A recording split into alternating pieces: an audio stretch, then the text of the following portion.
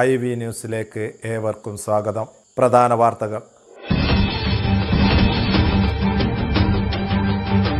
തൂണേരിയിലെ മത്സ്യമൊത്ത വ്യാപാരിയുടെ പുറമേരിയിലെ മത്സ്യബൂത്ത് അക്രമികൾ അടിച്ചു തകർത്തു. അക്രമത്തിനിടയാക്കിയതിന് പിന്നിൽ കോവിഡ് രോഗിയോടുള്ള പോലീസിന്റെ മൃദു സമീപനമെന്ന ആക്ഷേപം. പുതുതായി 63 പേരുടെ സ്രവം കൂടി പരിശോധനക്കയച്ചു.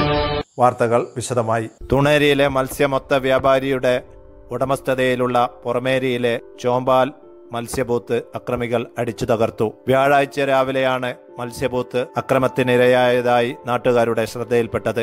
ബൂത്തിനോട് ചേർന്നുള്ള സ്റ്റാളും ഷട്ടറും അക്രമത്തിനിരയായി. തൂണേരിയിലെ മത്സ്യമൊത്ത വ്യാപാരി ക്വാറന്റൈൻ ലംഘിച്ച് കോവിഡ് രോഗം പകർത്തിയെന്ന ആരോപണത്തിനിടയിലാണ് അദ്ദേഹത്തിന്റെ ഉടമസ്ഥതയിലുള്ള ഫിഷ് ബൂത്തിനേറെ അക്രമമുണ്ടായത്. മാസ്ക് അടക്കം ധരിക്കാതെ വിവിധ സ്ഥലങ്ങളിൽ യുവാവ് കറങ്ങിയിട്ടും പോലീസിന്റെ ഭാഗത്തു നിന്നും ഇതുവരെ യുവാവിനെതിരെ കേസെടുത്തിട്ടില്ല. ഇതിനെതിരെ ശക്തമായ ജനരോഷമാണ് വിവിധ കേന്ദ്രങ്ങളിൽ നിന്നും ഉയർന്നത്. കണ്ടെയ്ൻമെന്റ് സോണിൽ ശക്തമായ നടപടിയുമായി പോലീസ് രംഗത്തെത്തുമ്പോഴും 200ഓളം പേരെ ക്വാറന്റൈനിലാക്കിയ യുവാവിനെതിരെ കേസെടുക്കാത്തത് നാട്ടുകാരുടെ ശക്തമായ പ്രതിഷേധത്തിനിടയാക്കിയിരുന്നു. പോലീസ് നടപടി വേണമെന്ന് പലരും പ്രശ്നം പുറത്തു പറഞ്ഞിരുന്നില്ല.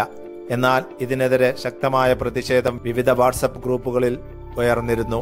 യുവാവുമായി അടുത്തിടപഴകിയ എടച്ചേരി ഗ്രാമപഞ്ചായത്തിലെ ഒരു പോലീസുകാരൻ വഴി സ്റ്റേഷനിലെ 6 പേർ ക്വാറന്റൈനിൽ പോകേണ്ടി വന്നിട്ടുണ്ട്.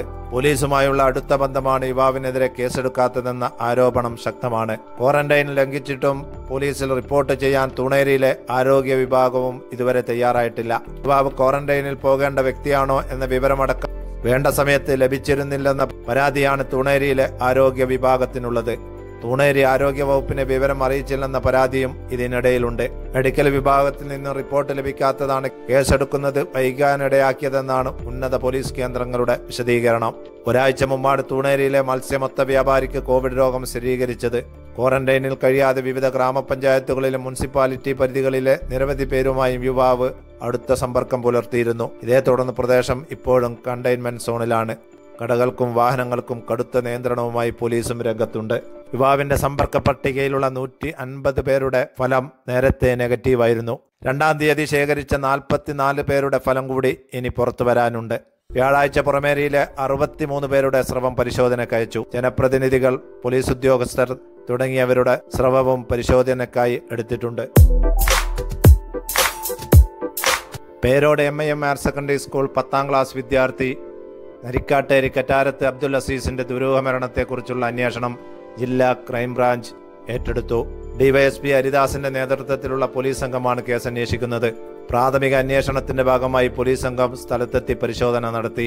2 ആഴ്ച മുമ്പാണ് അസീസിനെ വീട്ടിൽ തൂങ്ങി മരിച്ച നിലയിൽ കണ്ടെത്തിയത്. ദുരൂഹതയുണ്ടെന്ന് ആരോപിച്ച് നാട്ടുകാർ കർമ്മസമിതി രൂപീകരിച്ച് ഉന്നത പോലീസ് ഉദ്യോഗസ്ഥർക്ക് പരാതി നൽകിയിരുന്നു. കൂടുതൽ വാർത്തകൾക്കും വിശേഷങ്ങൾക്കുമായി IV ന്യൂസ് ചാനൽ സബ്സ്ക്രൈബ് ചെയ്യുക. കൂടുതൽ വാർത്തകളും വിശേഷങ്ങളുമായി വീണ്ടും കാണാം. നന്ദി, നമസ്കാരം.